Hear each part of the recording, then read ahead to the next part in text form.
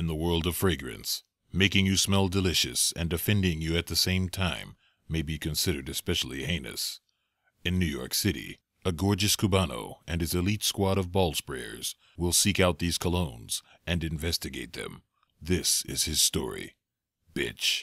You want a new release? You got new release. This fragrance is absolutely erotic, sexy, thick, bold, masculine as fuck. I don't have a full bottle. This is a decan. Shout out to Alpha Fragrances for blessing the kid with this decan. And let's roll my motherfucking music so y'all can listen to what I got to say about this fucking bomb. Sexy motherfucker. We're all alone. Yeah, there's some friends on the south side. In case you cared, out of all your friends, I want to be Blessed morning, my beautiful peoples. You know who it is. It's your boy, C to the U to the B to the A.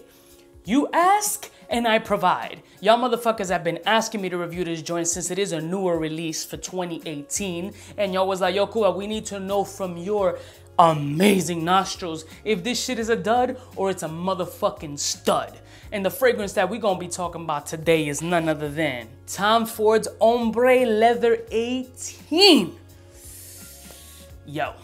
I just need to say one thing right now before we start reviewing these fragrances. I suggest some of y'all motherfuckers go get your cowboy boots and put them on. With the spurs, assless chaps, cowboy hat. Make sure you drench yourself in baby oil so you got that sweaty glistening look. Cause the masculinity coming out of this shit is, whoa.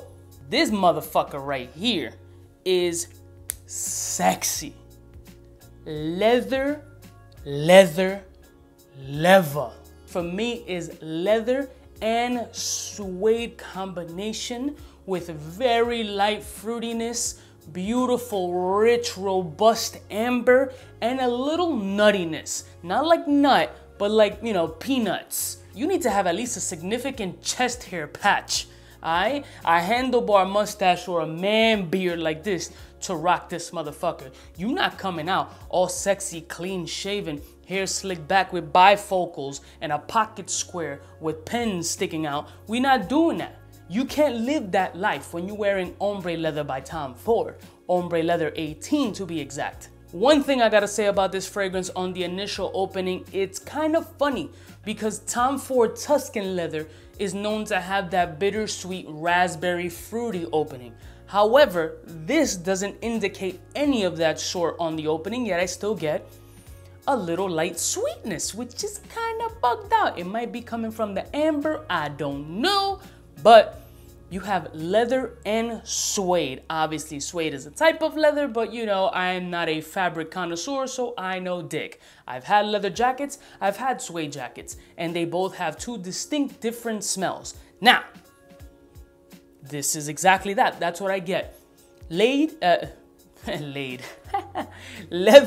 suede, a little bit of ashiness, amber, sweetness, and nuttiness. Very masculine. I don't know if this is gonna be mass appealing, but it's definitely big chest burly. I just did 3 reps of 40 on 235 and my chest is poking out. You know what I'm saying? This shit is fire. Fire. Now, if you really want to start a little pettiness, and I know 99% of you are going to ask this question, Cuba, which one should we get, Tuscan Leather or Ombre Leather 18, bro? Let's start the pettiness. We got Tuscan Leather over here, Ombre Leather 18 over here. Now, Tuscan Leather is no motherfucking slouch by any means. But to be frank with you, it works to my nose ass backwards. What I mean by that is, the opening of Tuscan Leather sounds like the note breakdown for Ombre Leather 18.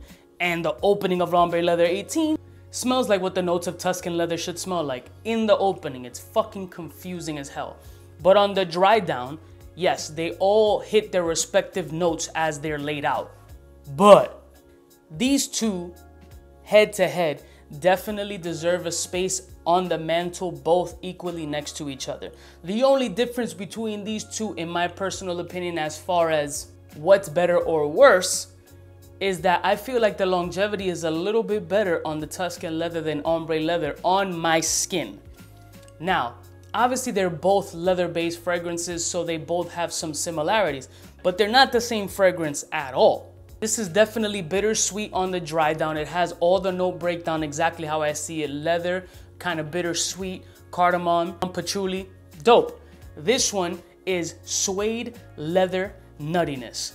In the dry down, that fruitiness that I get from the opening is completely gone ape shit. It just sticks leather, suede, patchouli, amber, and nuttiness. They're both ridiculously awesome. But this one lasts a little bit longer on my skin than the Ombre Leather 18. Now, does this mean that this is a fucking slouch? This ain't no motherfucking slouch, my G. This shit is poppin'. But at the end of the day, I'm gonna get a full bottle of this because it's that lit. If you love this one, you're gonna love this one just as much. If you wanna be masculine, if you wanna wear leather, if you wanna be bare-chested with assless chaps, cowboy boots, a hat, riding on the back of the horse, that's disturbing. But that's your flow, fuck it. No judgments here, but I'm judging you subliminally. Ombre Leather, is this shit a ball sprayer? Fuck yeah. Hold up. I want to be raunchy. Let's layer my nuts with a little bit of Tuscan leather too. Woo! Like a roundstone cowboy. I only ride female horses. I just want to let you know that right now. I love y'all motherfuckers from the heart and these leathery ass nuts. I'll see y'all bitches next time. You know who it is. It's the dawn of this shit. Smooches.